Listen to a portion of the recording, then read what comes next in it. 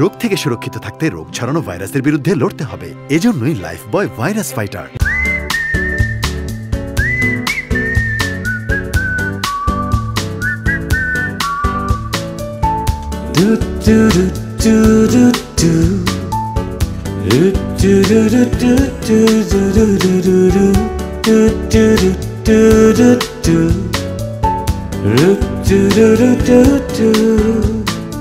ও কৌতূহল চল নিয়ে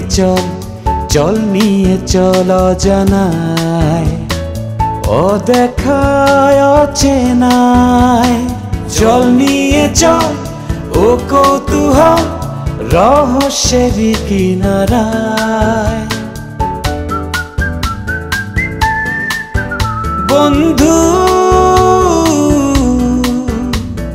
পথের ডাকে নামবো পথে একসাথে বন্ধু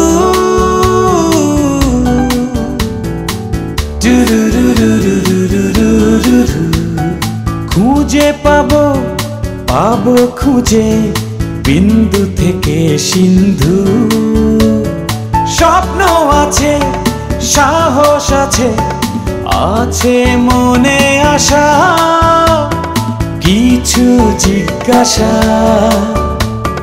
নির্ভয় মন বন্ধু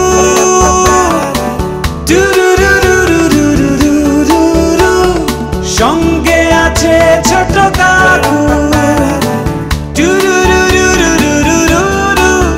ছোট কাকু।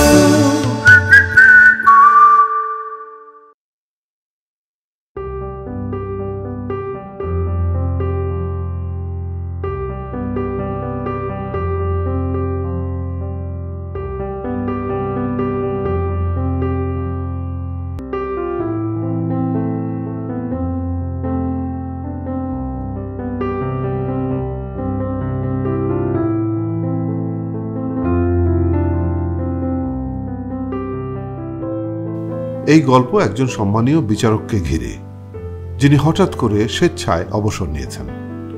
পেশাগত জীবন খুবই সম্মানের সাথে কাটিয়েছেন।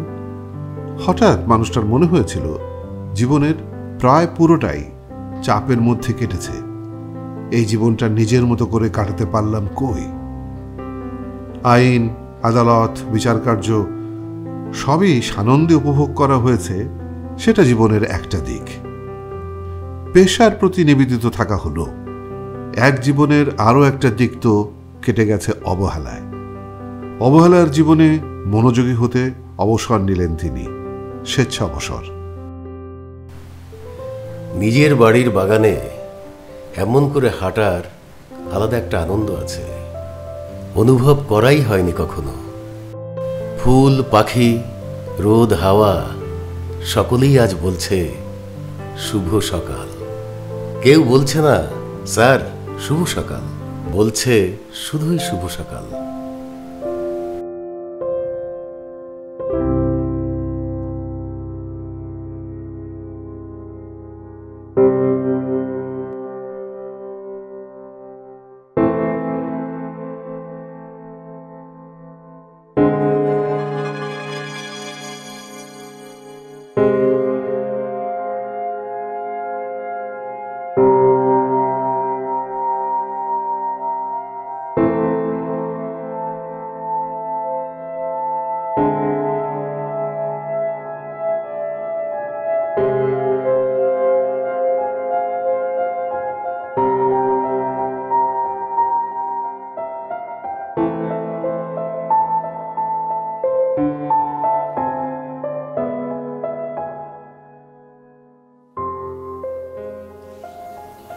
প্রেশার, পালস বিট সবই নর্মাল।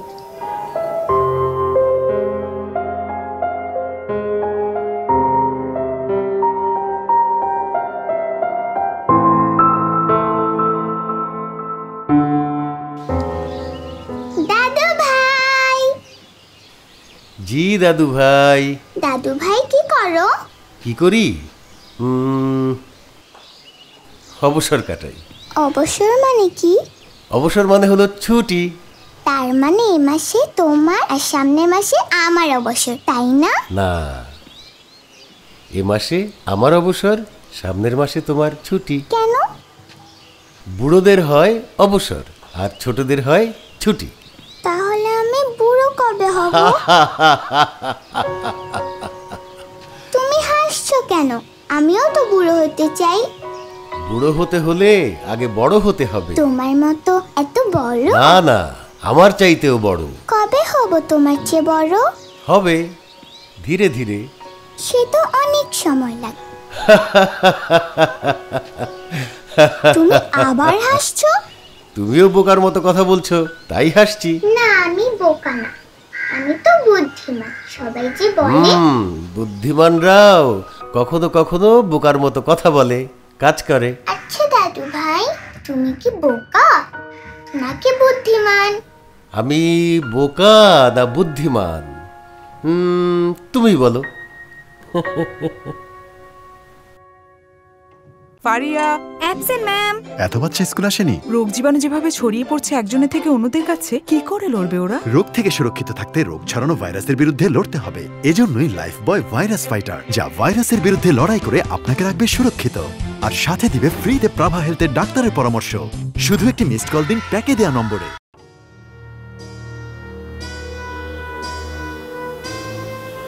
শোনো শোনো না, তোমার মতো বেঁচে থাকা তো মেনে নেওয়া যায়, কিন্তু যে কিছু করতে পারে না তারই তোমার নিরুপায়।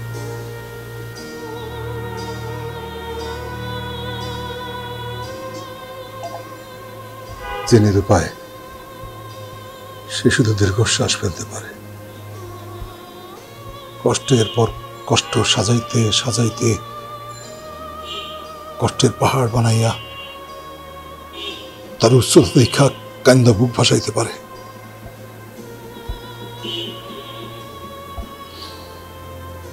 তোমার তো সেই শক্তিও নাই।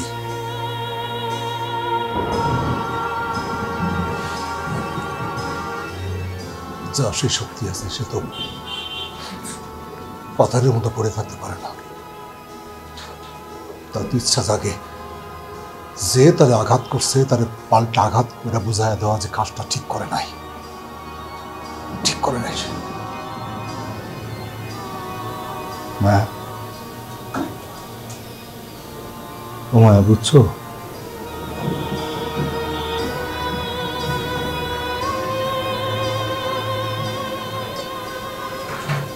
মায়া, মায়া,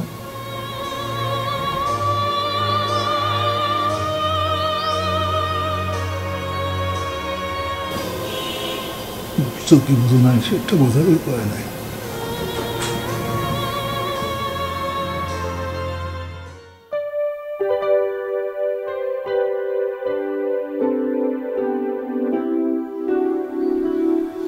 হ্যালো, হ্যাঁ বল, শুনতে পাচ্ছি। আরে বল না, শুনতে পাচ্ছি। হ্যাঁ, আমারও যাওয়ার ইচ্ছা আছে। বহুদিন বান্দরবন যাই না। বন্ধুরা সবাই মিলে যাব, এটা খুব আনন্দের বিষয়। আমার তো গোয়েন্দাগিরি কাজে এখানে ওখানে যেতে হয়, বেড়াতে যাওয়া হয় না।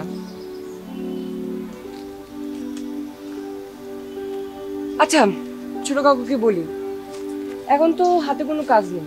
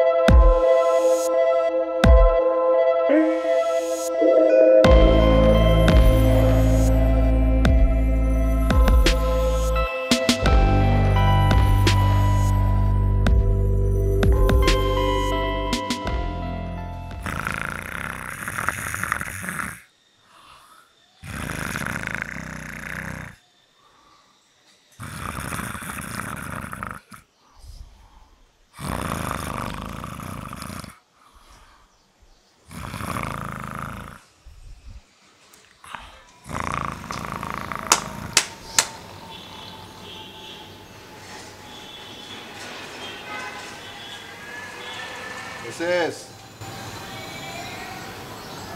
এসএস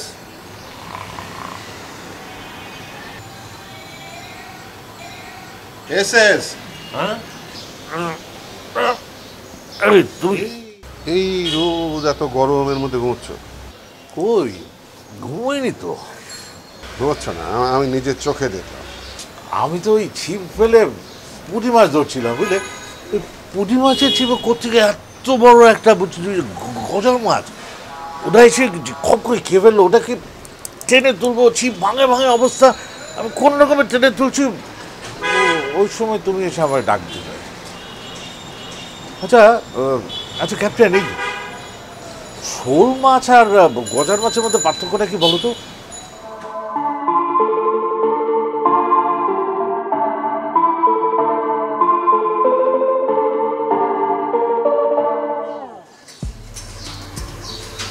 জজ সাহেবের সঙ্গে তোমার কতদিন দেখা হয় না? শোল গজার থেকে ডাইরেক্ট জজ সাহেব, বিষয়টা কি বলো তো ক্যাপ্টেন? তুমি তো খবরের কাগজ পড়া বাদ দিয়েছো। টেলিভিশনের খবর শোনা, ওতে মনটা অনেক পিসফুল থাকে।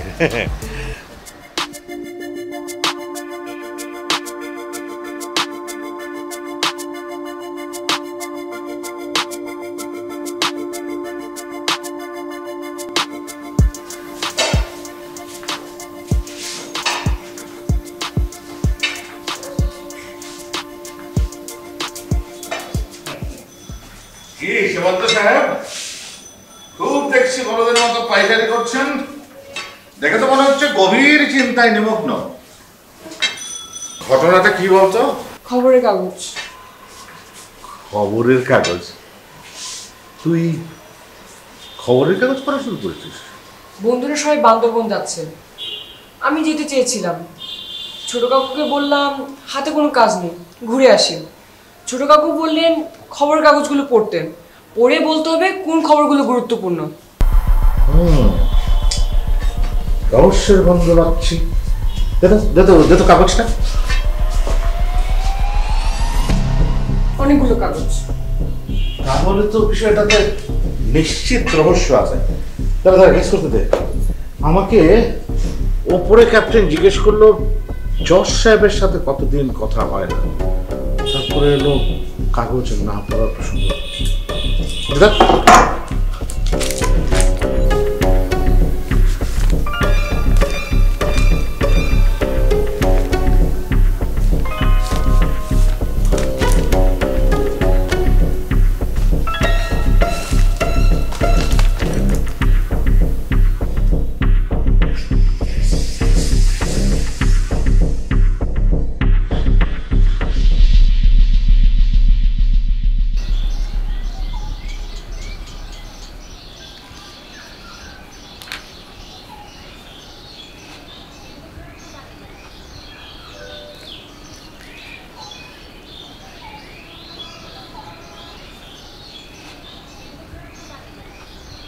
Faria absent ma'am.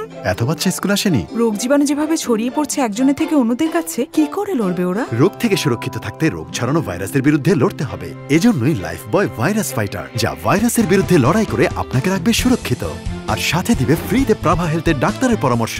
শুধু একটি মিসড কল দিন প্যাকে দেওয়া নম্বরে। দাদা আজকে মর্নিং ওয়াকে যাননি?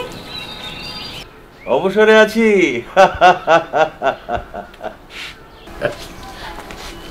মন খারাপ করবেন না দাদা।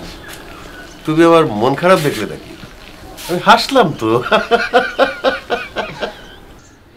কি আগে কখনো আমাদের সাথে এভাবে হাসেননি। আগে তো বোকা ছিলাম, এখন বুদ্ধিমান হয়েছি। টিঙ্কু কোথায়? আচ্ছা বাবা, এই ঘরে একাকি করছে। আচ্ছা পত্রিকা দিল না এখনো?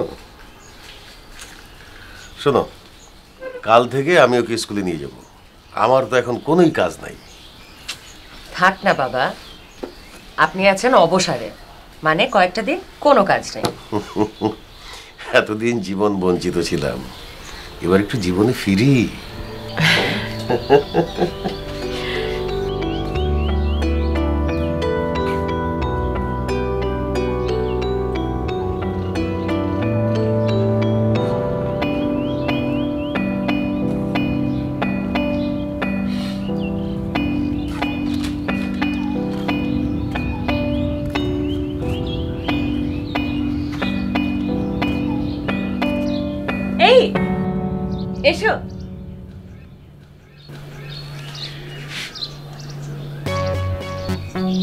বাবা আমি একটু আসছি।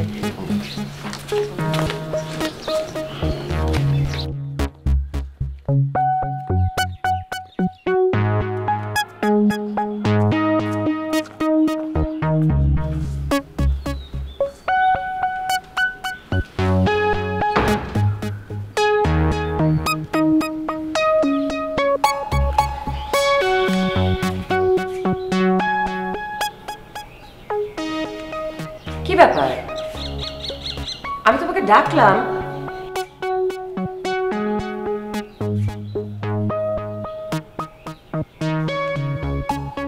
Riaz,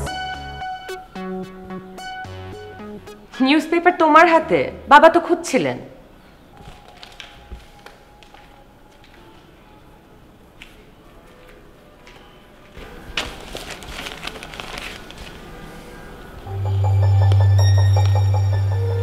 What is this?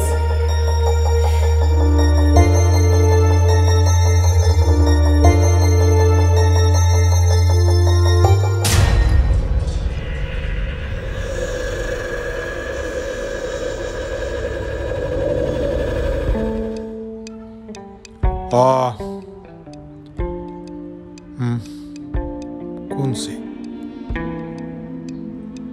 বাসের থাইকা কোনসি বড়, কিন্তু কেন কথাটা তো এমনি এমনি আসে নাই। হ্যাঁ মাখন,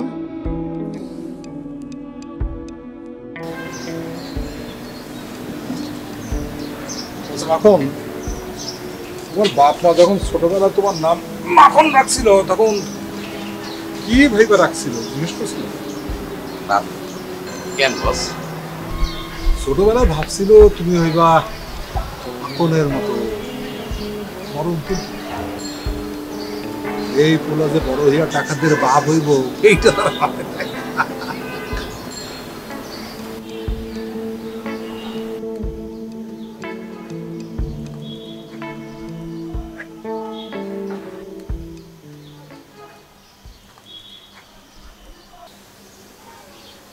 আল্লাহরে ভয় পাও?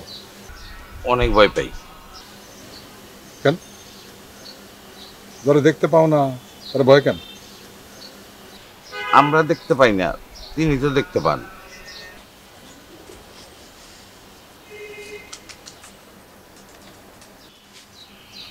আচ্ছা, তুমি যখন খুনগুলা করছিলা তখন কি উনি ঘুমাইছিলেন?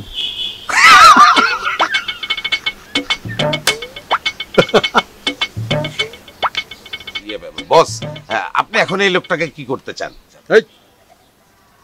এই লোকটা কি সম্মান দিয়ে কথা কও? তিনি একজন গণ্যমান্য ব্যক্তি। আমি জ্ঞান পাইছি, সব লোক সমান। জ্ঞান পাইছো, এই জ্ঞানটা তামাশার মতো।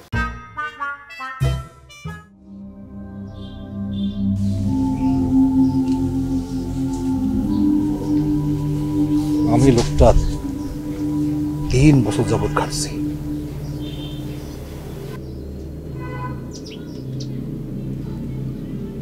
আমার সাথে বড় অন্যায় করে মাপ পাওয়া যায়, অন্যায়ের পর অন্যায় করে মাপ পাওয়া যায়, তাই না? সামান্য কারণে ওই গণ্যমান্য ব্যক্তি আমার শাস্তি দিয়েছিল। সেই কারণে কি গণ্যমান্য ব্যক্তি খেপছিলেন? খাবার কি আছে? অপাসারা কামায়, এই অপাসারা কামায়। অনেক কি করছি, বাজারে যেটা চলে সেটাই বলছি।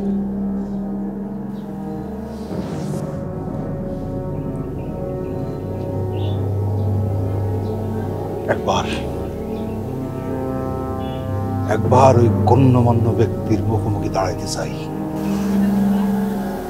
প্রশ্নটা করতে চাই, আমার অন্যায়টা কি? আমার অন্যায়টা কি? উত্তর চাই। ও কৌতূহল চল নিয়ে চল, চল নিয়ে চল অজানায়, অদেখায় অচেনায়, চল নিয়ে চল ও কৌতূহল রহস্যের কিনারায়। বন্ধু,